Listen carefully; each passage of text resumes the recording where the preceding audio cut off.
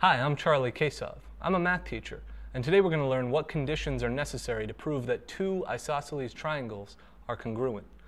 Now, for triangles to be congruent, all the sides have to be equal. So the thing about two isosceles triangles is, let's say we have this where this is 5 and this is 5, but this is 6. And then we have again 5, 5, and 6. Well, these are isosceles because two of the sides are equal and two of the angles are equal. This angle and this angle, and then this angle and this angle. These are definitely congruent because the sides are.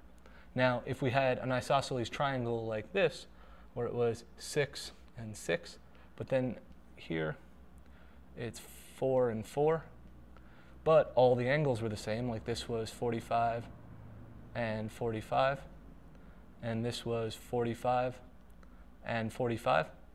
Well, these are not congruent. They're similar because the angles are all the same, which means that they're proportional, but they're not congruent because the sides are not the same.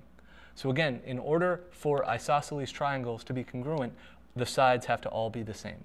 And that really goes for any triangle. I'm Charlie Kasov, and you just learned how to determine if two isosceles triangles are congruent. Thanks a lot.